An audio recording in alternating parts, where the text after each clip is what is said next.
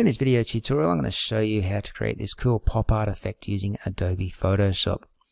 Now to get started, we're going to need two things on hand. The first is a portrait, either of ourselves or a friend against a plain backdrop. So the example I'm going to be using today was just found on Google. It's not very high quality, but it's the kind of image we're looking for. We've got our model doing a good pose, and she's against a plain green screen in this case, which is a plain backdrop. If you don't have a green screen, that's fine. You can just find a plain wall in your house. Just make sure you got some lights on you when you take a photo so you're well lit, and snap away one photo. Make sure you do a cool little pose as well. Doesn't have to be the same as this, but a posed photo does look a little bit more edgy, I suppose. Once you've got your portrait, you also need to get yourself a picture of a texture, and you can just find one of these on Google Images. There's plenty getting around. If you just go and search something like rustic texture, you'll find heaps of different textures there that you can use. Just click on them and download them onto your computer, and you're ready to go basically. So you've got your texture, you've got your portrait, and you're ready to create some pop art. So jump into Photoshop and make yourself a new file. Actually, we'll start with the name of our file up here today. We'll call it pop art, and we'll set the sizes to 1200 pixels by 1200 pixels. Okay, that's going to make a square shape for us. Because I'm going to be using this image online only, I'm going to set it to 72 pixels per inch resolution and RGB color mode. If you were going to print your pop art, you'll probably want to change that resolution to 300 pixels per inch, so it's got a lot more depth to it, which means it's going to print out a lot clearer and crisper. And it'd be worth changing your color mode to CMYK. But that's only if you're printing. Since I'm not, I'm going to go back to 72 pixels per inch and RGB color mode. I'll click on create, and you'll get your empty white canvas up on the screen. Now the first thing I want to do with this canvas is split it into 4 quadrants. Because if we look at the original, we've got 4 different images, all the same size, split up into the 4 quadrants. So that's what we want to do first of all. And to do that, you're going to need to use rulers, which you can see on the left hand side and the top of my document here. If you can't see rulers in your document, just press Ctrl R on your keyboard, and that shows and hides your rulers. So we want them showing at the moment. You'll also need to right click on one of the rulers, either one, either the top or the left, and make sure the measurements are in pixels. And all you need to do now is drag these rulers onto the page and snap them into a position. So the position we want this top one dragged to is down the y-axis at the 600 pixel mark, which is halfway down the page. It will actually snap into that position as you near that 600 pixel mark. And the same goes for the x-axis ruler. As we bring it across, when you get near 600 pixels, it'll actually snap into position to show you that that's the center of the page. And we've now got our 4 quadrants all made up. So I'm going to leave that as is for now. I might actually save it first. I'm just going to call it pop art. And we're going to come back to this document later in the tutorial. But for now, we're going to make another new document. Now this time, the document doesn't need a name. The width and the height are going to be 600 pixels. So it's just going to be the size of one of these quadrants, 600 by 600. And we'll stick with 72 resolution, so 72 pixels per inch, and RGB color mode. We'll click on create. So we've got another empty white canvas on our screen, and this is where we want to bring our photo in, either of ourselves or of a model. So just drag and drop it in. That's the quickest way to do it. Hopefully your image will be nice and big and it fills that entire space up, but mine is quite small and it's pretty average quality, so I'm going to have to stretch it out a bit here to make it fit. So I just don't want to see her body too much. That's pretty good there, I think. So when you're happy with the size of your image, hit the tick at the top just to apply those changes. And you should have something looking like this at the moment. Next thing I want you to do is bring up your layers box. And you can do that by pressing F7 on your keyboard, or you can find it down here on the right hand side. If that's not working, you can always go to your window menu too and select layers to bring it up. Now you can see in your layers here, you've got 2 layers, you've got a background and the portrait layer. The background serves no purpose, so just hit the trash can on that and delete it, and we should be just left with our portrait layer. Now with our portrait layer selected, I want you to right click on it and choose the option here that says Convert to Smart Object. That's just going to allow us to apply some adjustment layers in a moment to our image to change the look of it. Okay, so the first thing we're going to be applying to this portrait, up in our layer menu, under new adjustment layer, I want you to go to threshold. Now threshold, it's going to ask for a name first of all for that new layer. Just leave it as threshold 1, click OK. Now threshold is going to change it to this black and white kind of look, and you'll see that in the properties box that appears, you've got a little lever that you can move around to get different effects with this threshold. What we are looking for is the sweet spot that removes this black background but still gives us plenty of detail in our model. So for me, I'm just going to keep sliding this to the left a little bit. So 113 is my threshold level where I get a nice clear white background but still plenty of detail in my model. So that's what you need to look for with yours. It works well for some photos, other photos it doesn't work quite as well. So you may need to even retake your photo if it's not working too well. But hopefully you get something looking like that. Alright, so that's my threshold filter effect applied. What I want to do now, so look at my layers here, I've still got my portrait and my threshold effect. I want to make sure I'm still clicked on this threshold layer. And I'm going to go back up to the layer menu, go to new adjustment layer, and this time choose a gradient map. It's going to ask for a name for this layer. Just leave it as gradient map 1 and click OK. And you'll probably have a different looking gradient map effect to me at the moment, but mine starts with a blue and a grey. Okay, if yours is something different, that's fine. What I need you to do is just click on this color bar. A lot of people usually start with black and white, which is what we're actually looking for in this case.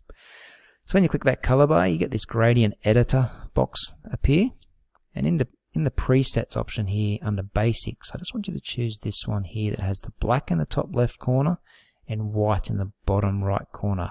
That's the gradient that goes from black and fades across into white. That's what we're looking for. Now you can change the color of this gradient. That's what we're going to be doing here. We're going to be changing the black first of all.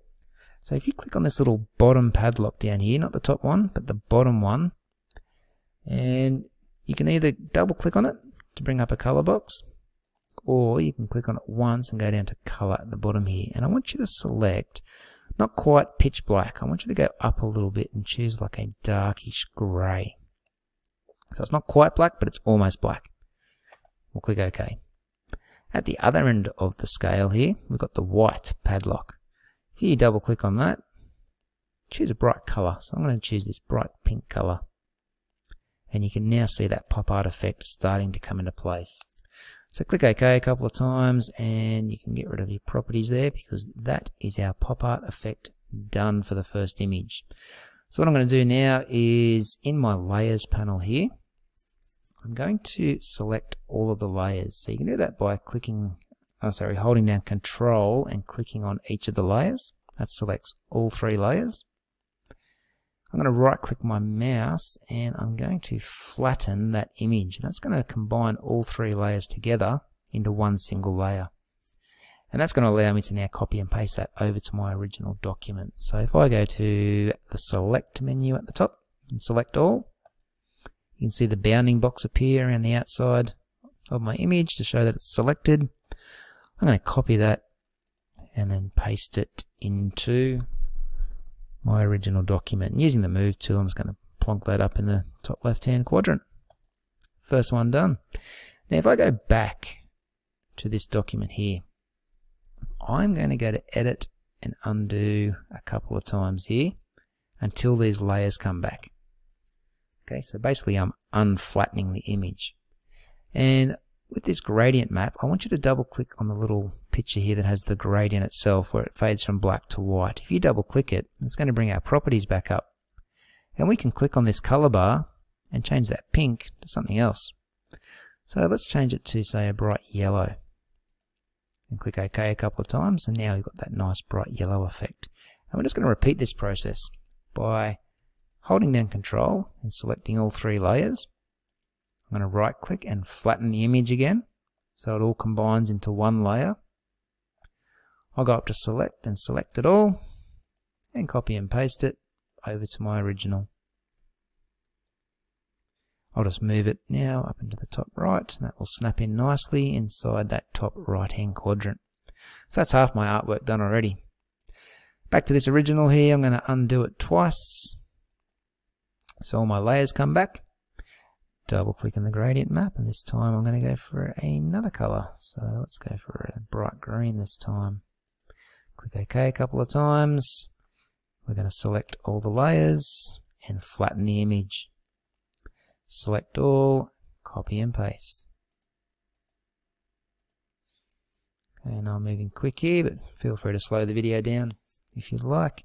We're just going to do that one more time now, so I'll undo those effects twice to get my layers back. Double click on the gradient map, and the final color I'm going to choose, you can choose whatever colors you want, but I'm going to go with this bright blue, so a cyan kind of color.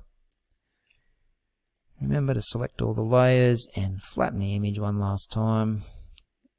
Whoops, we need to select all, edit copy, back to the original and edit paste. And we're going to move that down to the bottom right hand corner. Alright, so that is looking pretty good. So next thing I'm going to do is get rid of these rulers. We don't need them anymore. So to get rid of rulers, you just click on them, or the x-axis, the y-axis one, and just drag it up the top. It disappears. Grab the x-axis one and drag it all the way to the left, and it disappears. Okay, so our pop art is looking pretty good, but the one thing that's going to take it to a whole new level is adding a texture onto it. And it needs to go on top of all the layers. So from my account here, I've got my texture save. I'm going to bring it out and drop it into Photoshop. And that will appear straight over the top of all my images. I'm going to need to stretch it out because I want to get rid of the little watermark that's in the bottom right corner. And I also want to cover up the entire image. So just stretch it out. And feel free to move it around, so I can see there's a few more splattery kind of effects over here on this, I guess it's a stone or a rock or something that it's a photo of. Press the tick at the top to apply the changes, and you've now got this texture covering up your pop art. What we're going to do is we're going to blend it in with those images and then lower the opacity so it becomes transparent. So if we click on this texture layer, and where you've got this drop down box over here in your layers, that's your blending modes. You've got different blend modes. So if you go through each of these, you can see different ways you can blend the images together. Okay, you choose one which you think looks best. There's multiple ones here that look good, but the one I'm probably going to run with is linear burn at this stage. I know it looks a bit rough at the moment, but if I change the opacity, so that's how transparent this texture layer is. If I drop that right down to around, say, 15 to 20%, it becomes quite subtle. If I zoom in here, you can still see that sort of rough looking texture in the background, but it's quite hard to see. You barely notice it's there, but it does add so much more to the image. If I have it too high, I think it looks quite tacky. This looks dirty, that image, but if you just lower it right down, so as I said, between 15 and 20%, that's going to look quite good. So I'm just going to hide that layers box now and get it out of the way. And that's our piece of pop art all finished. So to save it up, you can save it as a PSD document like we did before, if you want to preserve those layers and come back and edit them later. But if you're fully done, let's reduce the file size by simply going to Export and choosing Quick Export as PNG. And just leave it as pop art, click save, and you are done. So that's how you create a fairly simple and pretty cool looking pop art effect in Adobe Photoshop.